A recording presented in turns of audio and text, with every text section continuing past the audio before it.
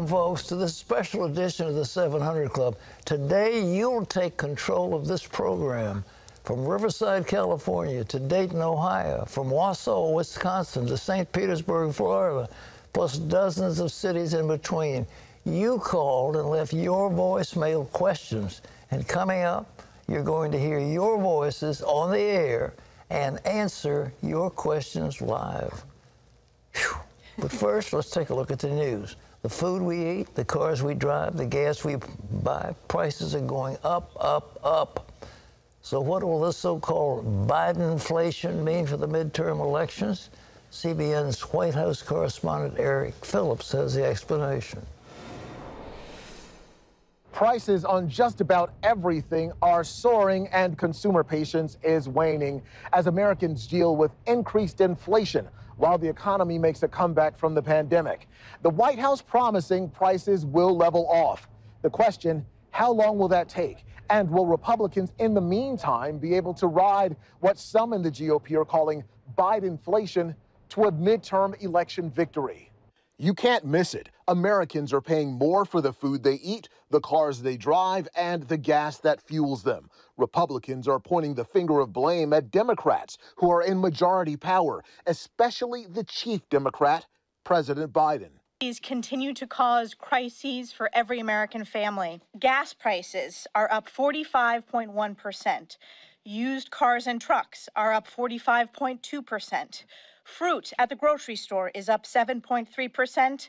Milk is up 5.6%. The president insisting the increases are temporary. Economists call all these things transitory effects, and they account for about 60% of the price increases we've seen over the last few months. But even if that's true, people across all socioeconomic lines are still feeling the pinch right now. According to a recently released Fox News poll, 83% of respondents are concerned about inflation.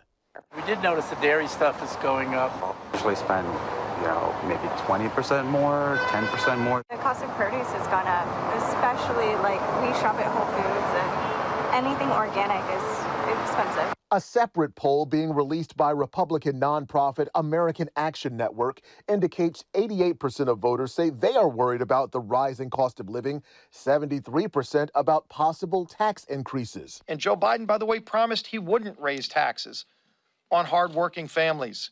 And yet he already has, because inflation hits the lowest income people the hardest. Republicans see an opportunity with the upcoming midterms because higher prices resonate with voters across all socioeconomic levels. Republicans hope it's their ticket to regaining power in Congress and maybe even convincing some to change political parties in light of what they call Biden runaway spending.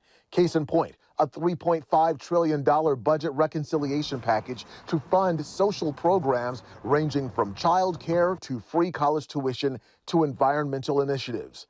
Regardless of where inflation stands when the 2022 elections roll around, the White House is hoping voters will remember its vaccination efforts, as well as the passage of the American Rescue Plan, which they say helped keep people afloat, even though the bill had no Republican support. At the White House, Eric Phillips, CBN News. Well, in other news, fireworks in Congress. Dr. Fauci and Senator Rand Paul go head-to-head. So what really happened in that Wuhan lab?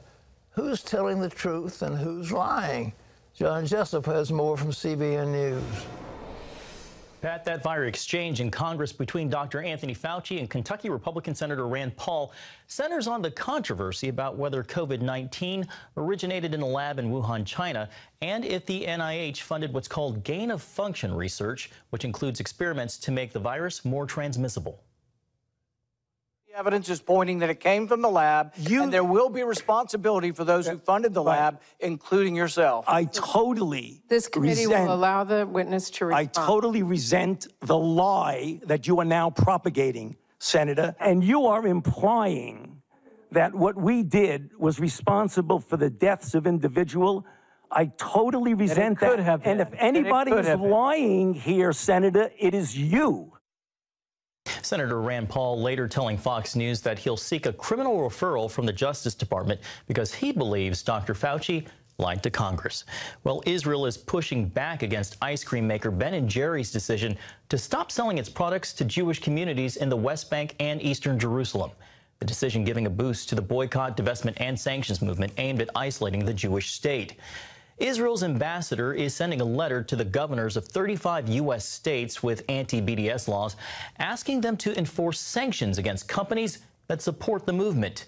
In a statement, Ben & Jerry's said it is inconsistent with its values to do business with what it called occupied Palestinian territory. But its parent company, Unilever, said the ice cream maker wanted to boycott all of Israel. A spokesman for the U.S. State Department did not comment on the company's action, but did affirm that the White House, quote, firmly rejects the BDS movement, which unfairly singles out Israel, end quote. Pat, back to you.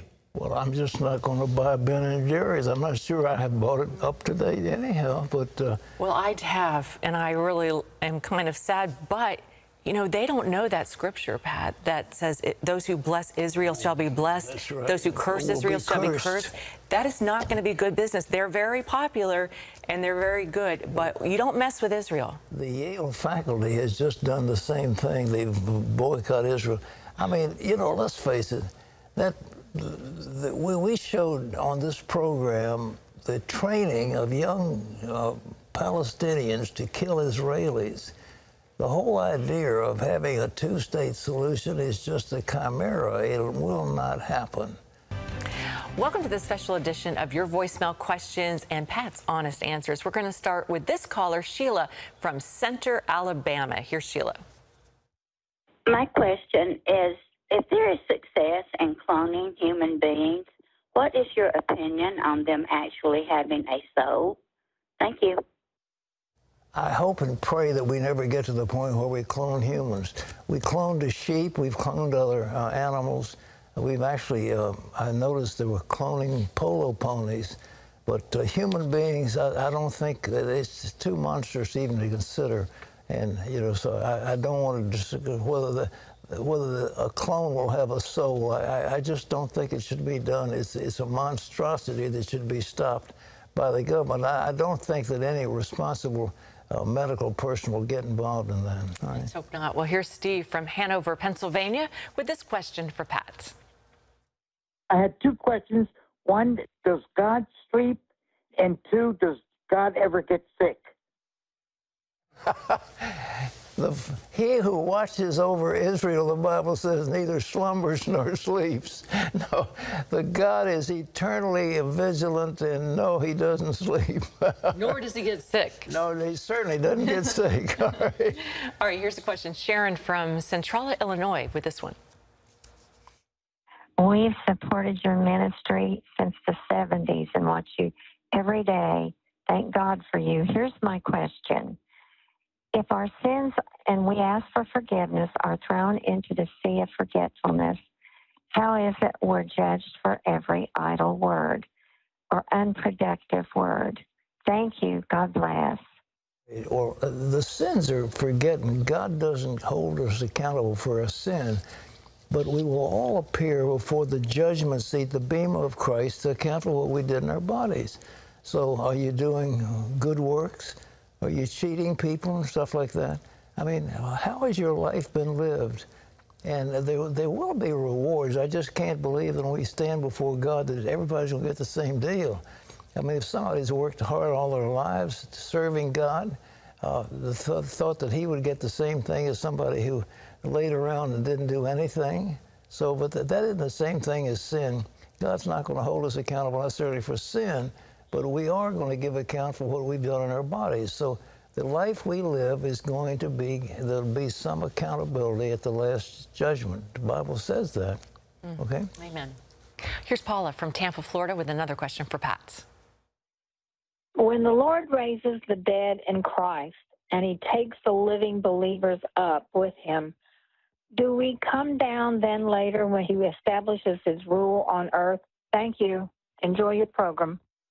The Bible says he'll descend with a shout of command, with the trumpet of God, and at the last trump, those who are dead will rise, and those of us who are alive will be transformed in a twinkling of an eye, twinkle as fast as it could be, and we will be transformed. At that point, we will live and reign with Jesus Christ. We'll be like him because we'll see him as he is. So the question is, when he comes back again, the saints of God will, of course, be with him, and we'll be part of that heavenly kingdom that will reign and rule with Christ forever and ever and ever. All right? Amen. Well, here's Miguel from Riverside, California. When you write a book, what is your protocol?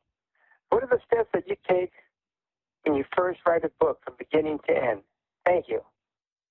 You know, I just kind of like to ask the Lord, and when I've finished a book on the Holy Spirit, and I just said, Lord, you lead me, and then it's amazing. Just day after day after day, it would come to me, and I would write down the chapter, and then I'd wait until the next day, and I'd get another one. When I wrote the book, I Walk with the Living God, I did have a sort of a timeline of stuff that had happened, because you don't remember everything you've done over the last 50 years. But from then on out, it would just come. I would just sit there and in the morning, and God would just give it to me. I don't know what to say. I wish I could say I was more systematic, but I'm really not. But the books come out pretty good when I get through. And you have to take the time to do it. You have to sit down, put your hands on the keyboard, or however you do it, or I think you used a writing pad. I used to write everything out in longhand. Yeah. These last couple, I've dictated them, so I just sit there and it just comes. But I mean, I'm thinking, praying, and then the Lord just kind of gives it to me, and then it begins to flow out. Well, you've written some incredible books. Amen. Lost count how many. Well, I've got about 23 now. Oh, man. All right. Okay, our next question comes from Joan. She's from Coventry, Rhode Island. What can I do to help myself become more faithful? I try to pray every day, and yet sometimes I just feel like I'm not getting there. Any information you can give me would be helpful. Thank you, Pat. Joan, I recommend the thing is to empty yourself. The Bible says he emptied himself and took on the form of a servant and so forth. I think the biggest thing is to stop struggling. You know, we try to be good. We try to do this. Our works are not going to save us. We're saved by grace, and that not of ourselves. It's a gift of God. So I think the thing we need to do is to open our hearts and say, God, we praise you and worship you, and we receive your blessing. And he will hear and give it to you. You know, I'm thinking about Adam, who walked in the garden with God in the cool of the evening, and if it was effortless, that relationship was effortless. Exactly. I mean, they that are led by the Spirit of God, they're the sons of God, and that's the way it works. All right, Don? All right, good question. Don from Houston, Texas, with this question for Pat. I would like to know, do you have to be baptized in order to be saved? No, you don't. The Apostle Paul said, look, I didn't baptize any. He said, oh, yeah, there was at the little household of Stephanus and this and that. But he said, God didn't send me to baptize, but to preach the gospel. So if baptism was salvation, Paul would have had to baptize everybody. Baptism is a sign of obedience after you have come to the Lord. And you're buried with him and raised in newness of life, but it is a sign that you have died to yourself and have been raised in newness of life, but it's after you're saved. Your salvation does not pertain to your baptism, in my opinion. Amen. All right, Sarah from Durham, North Carolina, with this question. Pat, you have addressed electric cars favorably. How will charging stations challenge the electrical grid? I really don't have all that, but I tell you, we're going to have them. And the thing that's over in Europe, Volkswagen is going to try to set up charging stations on its own. It will not have government support, and I don't think that's going to impact the grid particularly. I don't know enough about it to say, but I do think that these electric cars are so much superior to the internal combustion engine. There's no comparison. No comparison in the price, no comparison in the excellence of them. And I'm surprised they haven't taken hold as fast as any faster. Tesla has done very well with theirs, but you have NIO and several of them in China, but we don't have enough of them. I think GM is starting to put out electric trucks, but the charging stations, I don't think it's going to affect the grid. I really can't say, but it won't do any more to it than what's done now. And one thing, you won't be burning fossil fuels with electric cars. Right. What's going to happen to the gasoline industry? Well, it's tough luck. Oh, dear. Okay. Well, we're not there yet, though. So, okay, another question from Oliver from Wausau, Wisconsin. Dr. Robertson, in light of your teaching about a post-tribulation rapture, how do you understand the scripture in 1 Thessalonians chapter 4 talking about the fact that we are not appointed unto wrath? Thanks very much for taking my question and for your answer. I'm not sure that one you're referring to, that we're not appointed unto wrath, that's got, I really believe that the whole idea of that it was expounded by John Nelson Darby and picked up by Schofield, there's going to be this 7-year period in between, and that there'll be a secret catching away and so forth. I don't think tribulation is the kind of wrath that God's talking about. The world is going to be given a period of suffering. And the Bible says immediately after the tribulation of those days. So we're not appointed under wrath, but we are not going to be given the wrath of God. That isn't the wrath of God. And those of us who know the Lord, but we may have to go through this thing. You know, look at the Church of Philadelphia. Because you've kept the word of my patience, therefore I've kept you from the hour of trial that will come upon the whole earth.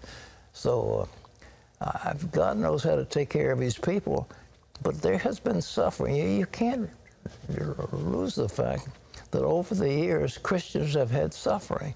And Jesus said, "You will in the world." Paul said, "In the world you'll have many tribulations, but be of good cheer. I've overcome the world."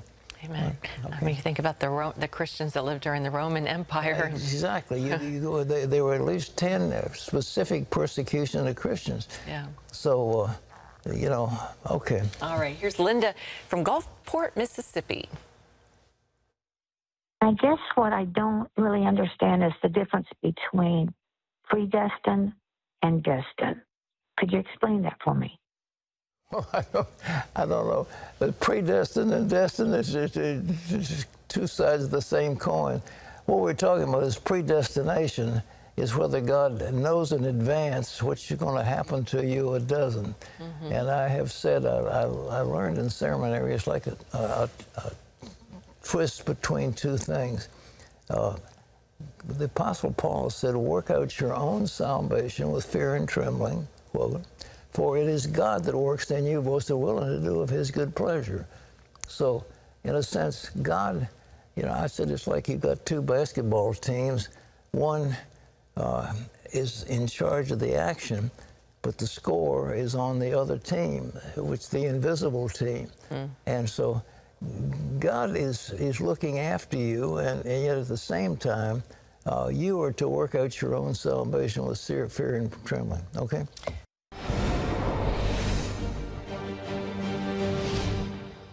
Welcome back to the 700 Club for this CBN News break. The former Washington State high school football coach fired over post-game prayers is headed back to the Supreme Court. The Ninth Circuit Court of Appeals ruled in favor of his former employer, the Bremerton School District, this week. The Supreme Court sent the case back to the lower courts in 2019, saying more facts were needed. Joe Kennedy and his lawyers say the district's order to end his on-field post-game prayers violated his First Amendment rights, and they'll continue to fight. Well, the Biden administration is ready to approve a controversial natural gas pipeline running from Russia to Germany. Officials say the agreement could be released as soon as today. The past two administrations opposed the Nord Stream 2 pipeline because it increases Russia's economic and political power throughout Europe. Critics say European nations could get hooked on Russia's natural gas, leaving them vulnerable to blackmail if the Kremlin threatens to restrict or cut off the flow. Well, you can always get the latest from CBN News by going to our website at cbnnews.com. And welcome back to the special edition of the 700 Club, your voicemail questions and Pat's honest answers. Let's get started with Walter. He's from Dayton, Ohio. Here's Walter. I am 49 years old, and I live in Dayton, Ohio, and I have Down syndrome. So my question to Pat is, when I die and go to heaven, will I still have Down syndrome? Thank you. Walter, God bless you.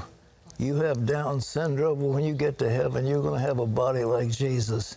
You'll look like him. You'll be fresh, and you'll be new, and you'll be absolutely whole. You'll be a spiritual being, and you will not be subject to any of the diseases that come about. There'll be no more tears, no more sorrow, and no disease in heaven. All right? God bless him. Oh, great question. Here's Sylvia from Arlington, Texas. My question is, it says that when God banned Cain, Cain went off and married. My question is, who did he marry if they were the only ones on the earth? The Bible isn't clear about that, but I'm sure that Adam and Eve had other children. We learn about Cain and Abel, but they must have had others. And so if they were the only people, that meant that there was no law against incest in those early days because it was the only family that was there. So he must have had some sisters, and he must have gotten married to those sisters. I mean, something had to be done to propagate the race, and there are only two of them, so we've got 7 billion people, and they had to come somewhere. So I think that's the only way we can read it, is Adam and Eve must have had other children, some of whom were girls. All right? That's the best explanation I've heard. And the fact that, like you said, incest was not illegal or taboo then. Well, it couldn't be. The big thing about incest that's so bad is inbreeding. When you have genetic problems and you have two people of the same family joining together, those recessive genes will be magnified, and you'll have all kinds of problems. But in those days, they were completely pure, and everything was fine. All right, next question. Great answer. Here's Vivian from Reading, Pennsylvania. My friend Kathy and myself, we were wondering, are there layers of hell? She thought she heard about 7 layers of hell. Are there? I watch you every day and enjoy it. Well, thanks, Vivian. I believe that the Apostle Paul talked about being caught up into a higher level of paradise. As far as hell, it's just going to be one big lake of fire, and it'll be horrible. It'll be forever and ever. And the worm doesn't die, and the fire isn't quenched. It's just going to be awful. But I don't think I mean, how many layers of pain can you take? I mean, it's going to be so awful. You can't have any additional layers to it. There are different layers of heaven, however, according to the Apostle Paul. Gary? Because he was in the third heaven. That's right. All right, we have this question from Gary, and he's from Michigan. A while back, I heard you say on the show that you believe that an asteroid hit planet Earth that wiped out all the dinosaurs. I would like to know if you have any scripture to back up that belief. Thank you. The scripture doesn't go back 250 million years ago, or 30 million, or whatever it was. There was something happened that changed the climate and knocked the Earth off its course. And the only explanation is, of course, it looks like initially what is now Mars and the Earth banged together, and out of that came a moon, which we needed. God set the whole thing up, but I don't have anything in the scripture to back that up, because we don't have anything in the scripture about dinosaurs and all these prehistoric beings. Just Leviathan, that's it. Well, the Leviathan was the whale, and you know, we have whales and we have hippopotamuses and things like that. But do I have any scripture? No, I don't. That's just science. Sorry. I'm just glad the dinosaurs were long gone before we got here. All right, here's Laura from Baltimore, Maryland. I had a financial question for Pat.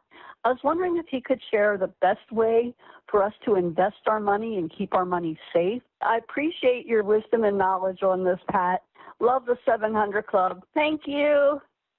Thanks, Laura. I really believe the best investment is to find solid companies that have been around a while and that pay regular dividends. And, you know, beyond that, I think gold will go up and down, silver will go up and down. And the Bible says neither their silver or gold will deliver them the day of God's wrath. So I just believe that, you know, the American dollar may be depreciating in value, but I think well-managed companies that have been around a long while, that are paying regular dividends at this point in time is the best investment. And I know the Oracle of Omaha has said that he recommends people invest in index funds. I don't know. That's what I would recommend, is find companies that are solid. They've got a repeat business. They've got a franchise where they have a monopoly on what they're doing, and they pay regular dividends. Okay. And something my dad talked to me about recently, Pat, as you get to be older and closer to retirement, you don't want to be so heavily invested in stocks, do you? No, I don't agree with that. I'm an old man. I'm up to my eyeballs, and I'm heavy into stocks. I think it doesn't matter, you know, but I've found some stocks that pay very solid. One's paying 10% dividends. Another one has been paying every year. It pays on and on and on. It's just the right stocks with the dividends. Right. Well, that's right. Okay, go ahead. Thanks. All right, here's Michelle from Chesterfield, South Carolina. When we go to heaven, are we able to look down and see what our loved ones on earth are doing? Thank you. You know, I don't believe that's the case.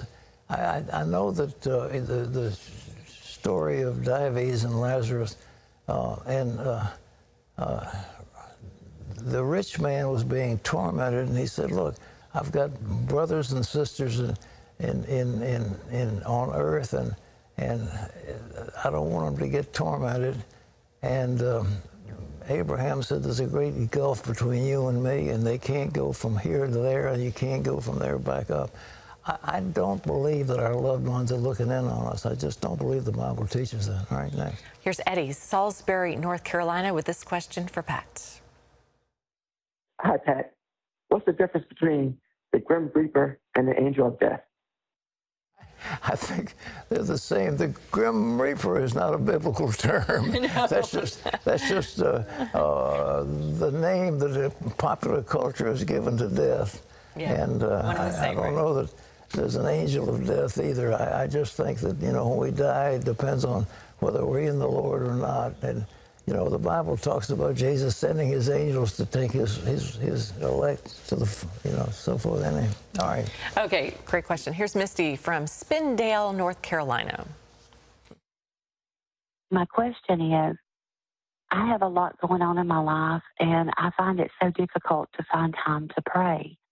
And I just wonder if the Holy Spirit prays on my behalf when I'm overwhelmed and can't seem to get it together enough to go to the Lord. Thank you. Have a blessed day. Misty, you're exactly right. The Bible says the Holy Spirit intercedes with groanings which cannot be uttered. But I tell you what, you know, if that's filled with the Holy Spirit, to pray in the Spirit, you can, you know, you can pray without ceasing. You know, there was a book a long time ago, a guy named Brother Lawrence. He wrote a book called Practicing the Presence of God. His job was to wash the dishes. And so when he was washing dishes, he's praising God. Mm-hmm. And you can praise God wherever you are. You don't have to have a church. You don't have to have a quiet. Having a quiet place is really good. But at the same time, you can pray without ceasing. And as you're walking along, you're praying. As you're thinking of God, you're praying. As you're talking to the Lord, he's talking to you. That's the way it ought to be. Sure. Good word. Okay, here's Cheryl from Livermore, California. Hi, Pat. May we please hear a story about you and your favorite dog? Well, I have had several. I guess, well, I've had Borzois, and I've had everything, every kind of poodle, from little toys to standards. I've had a Well, I think when I was growing up, I had a Cocker Spaniel, and he was the cutest little dog, and I named him Loki, which is after the god of mischief. And he was such a wonderful little dog. When I was growing up, he was so special. Aww. But I trained dogs. I've had a couple of Dobermans. I had one that I had when I was in law school, and man, he was a fantastic animal. He loved me, and I loved him, and we were very close. And so, Aww. Yeah. How did you do law school and have a dog and take care of a dog? Well, I lived off campus. Oh, okay. Hey, what happened to Princess Maggie? Princess Maggie was hit by a car, and the car not only hit her, but rolled back over top of her and broke her spine, and we had to put her down. She used to come on the show quite a bit. Exactly. She was trained. But I train dogs and horses, and it's fun. I mean, they're just great animals. And great companions. yeah, I tried to teach them to learn language so that they would understand what I was talking about. But anyhow, I've got a lot of pets, but again, my favorite dog was that little Cocker Spaniel years ago when I was a kid. Oh man, great stories. All right, here's Chip from Knoxville, Tennessee, with another question for Pat. Hi, Pat. In the past, you've had astrophysicist Hugh Ross on your program, and you both said that the world is more than 4 billion years old. In Mark 10:6, Jesus said, referring to Adam and Eve, but from the beginning of the creation, God made them male and female. So does this mean that man has been here for more than 4 billion years? Please explain. Thank you. Chip, I don't think so. I think man as we know him, is it 50,000? Is it 10,000, 20,000? Well, what is called Homo sapiens has been here just a short time. The world, the formation of the universe, and we're talking about the entire universe, is maybe 4 billion years old. I mean, you know, there was a big bang, and then you have to get the planets, and then all this stuff is gas, and it has to cool down, and it took forever. So that's what we're talking about. Were there cavemen, though, with the dinosaurs? Well, there were Neanderthals and various people along the way that have had, but the question is, are they really the same as the Homo sapiens that we know right now or not? But in terms of caveman, I don't know what a caveman is. The Bible doesn't say about a caveman. I don't know about a caveman. But I do know that there have been various layers. But what we have right now are what are called Homo sapiens. And I don't think that we have, the Adam and Eve progeny have been around on Earth very long. But in terms of the universe, the creation since the very beginning of time, when it was the Big Bang, was at least 4 billion years, because it took that long to get everything in space, get it all set up. It took a long time to cool this Earth. It took a long time to break through, have us a moon, to have the oceans. I mean, the processes are just incredible. They take a long, long time. It's a whole lot longer than 6,000 years, believe me. Well, we are going to jump back into our third round of your voicemail questions. And here's a viewer from Bakersfield, California. Go ahead. Hello, Pat. Can you please talk about where the idea came from regarding praying to saints, angels, virgins, prophets, apostles, etc., for healing and forgiveness and other life issues? Thank you, Pat. I think the Bible makes it clear we're not supposed to pray to anybody except to God himself in the Holy Spirit through the Lord Jesus Christ. But the idea of praying to saints, I think it came about the thought that, look, if you really wanted to get to somebody, why don't you talk to his mother? And so the Virgin Mary came to be honored in one particular ecclesiastical denomination. But the idea of praying to saints, you know, St. Jude and St. this and St. the other, there's nothing in the Bible that says we should pray to St. Paul or St. Peter or St. anybody else. And I think you know, the Bible says we should call no man father. I mean, we have one Father who's God. And I think the idea of honoring some saint and But the pagans used to pray to stars. They worshiped the sun and the moon and the various stars, and so it's easy to translate that into say, well, we'll call that star, we'll call him Neptune, and we'll pray to Saint Neptune, and then we'll call this one Jude, and we'll pray to Saint Jude. I don't know where it came from. It's been there for a long time, but it's pagan in origin, in my opinion. All right. All right, good word. Here's Ann from Nashua, New Hampshire, with this question for Pat. Pat, could you please tell me how long you've been working out on the Total Gym? And is it really easy for senior citizens and easy to set up and take down when you don't have the room to keep it up afterward, after exercising? Thank you so much. Great fan of the Total Gym. I've been working on one for years. I mean, I don't know exactly how many years, but I use it dramatically, and I just bought a new one. They have various prices, and the cheap ones are not really worth the money, but I think the other ones are very good. And but it is an incredible. You can do 70 different exercises on one of them, and yes, you can take them down and put them up, but you know, they're great devices. I mean, whoever came up with it was a genius. But 70 exercises at least, and they are wonderful machines. Didn't Chuck Norris, wasn't Chuck Norris a spokesperson for Total Gym? Chuck has been showing how to do it over the years.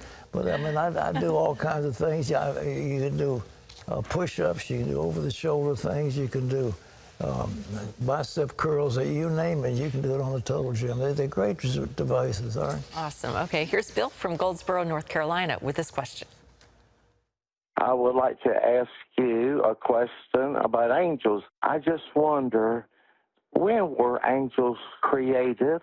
I appreciate the answer. God bless. I think the angels were created shortly thereafter the creation of the world. You know, the Satan was the covering angel. You know, he was the anointed covering, and that's the word cherub, was the one who covered the holiness of God. And he was with God in the early days. And so there was a rebellion against God in heaven, and he took, Satan took a third of the so-called angels with him in that rebellion, and they have become demonic spirits. But I think the angels, you know, you look at Job and others, you know, where were you when I created the earth, when the sons of God shouted for joy? So I think the angels go a long, long way back. All right, our next question comes from Franklin, Virginia, and Deborah has the question.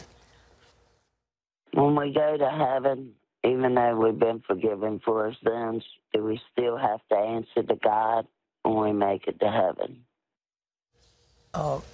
You know, the Lord said, he that hears my word, believes that on him that sent me, has everlasting life and shall not come into judgment, but is passed from death into life. That's what the Bible says.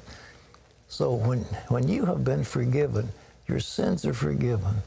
But as we said in a previous question, I do believe that the Apostle Paul says that there will be rewards in heaven.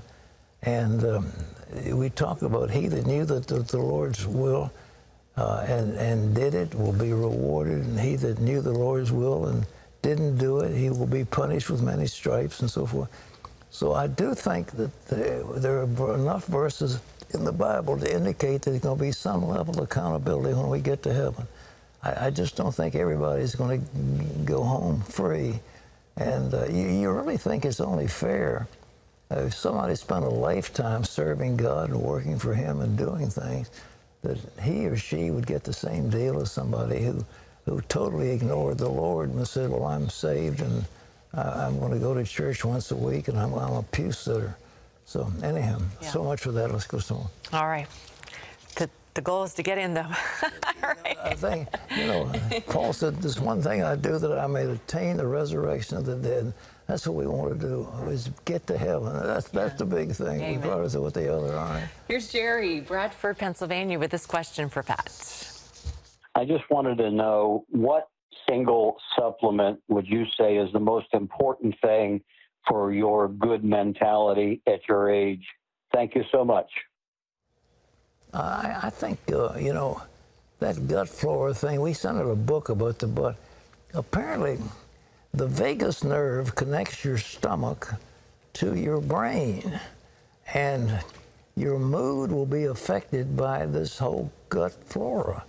And so looking after the little critters, and there are billions of them in your intestines, that will affect your mood.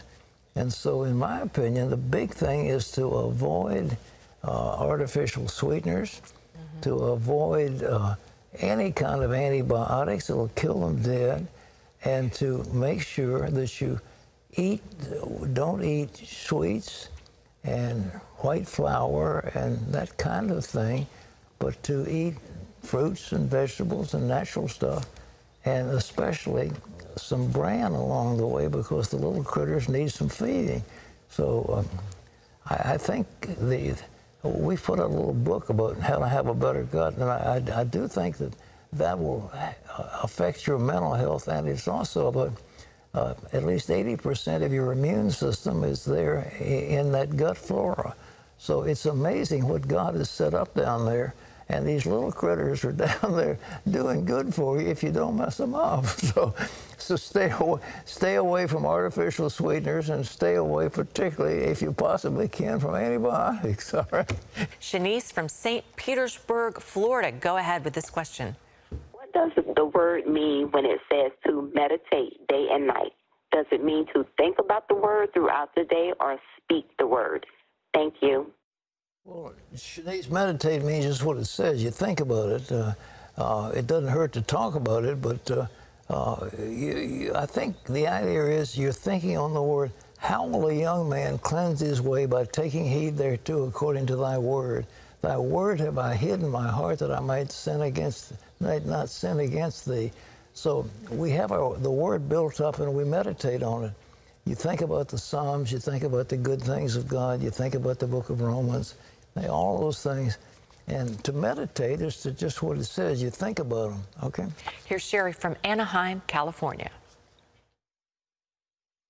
I was wondering if you're supposed to leave an inheritance to your children and your grandchildren if they don't want anything to do with you. Thank you. Sherry, you're not under the obligation to give to ingrates. The last thing you want to do is to enrich somebody who's an ingrate.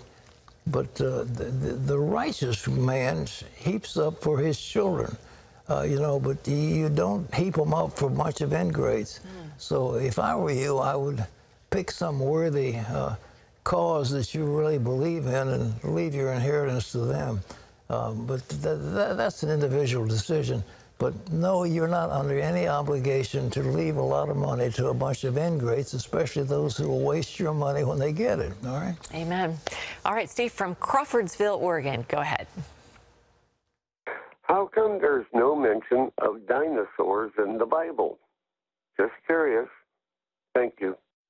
Well, because as we were talking earlier, the dinosaurs were just not part of the experience. The Bible centers on the family of Abraham and Isaac and Jacob and the revelation of God, and a few verses leading up to that. But it's not a book of biology. It's not a book of geology. It's a spiritual book. Period. All right. Next question. All right. That's a good answer. Here's a viewer from Atlanta, Georgia. Go ahead. Hi, Pat. What are your thoughts on the teachings of once saved, always saved, or you can lose your salvation? Thank you for your thoughts. God bless. I really believe that when we are adopted into the family of God, we can be comfortable in the goodness of God, but at the same time to rely on some doctrine that once I'm saved, I'm always saved, and I can do anything I want to, is wrong. And Paul said their judgment is just. So that's my feeling on it. You must continue in the Word. If you continue in the Word, if you continue to follow the Lord, that's what He wants you to do. Well, these last words I say, walk in the Spirit and you will not gratify the desire of the flesh. Thanks so much for your questions. For Wendy and all of us, we'll see you tomorrow. Bye-bye.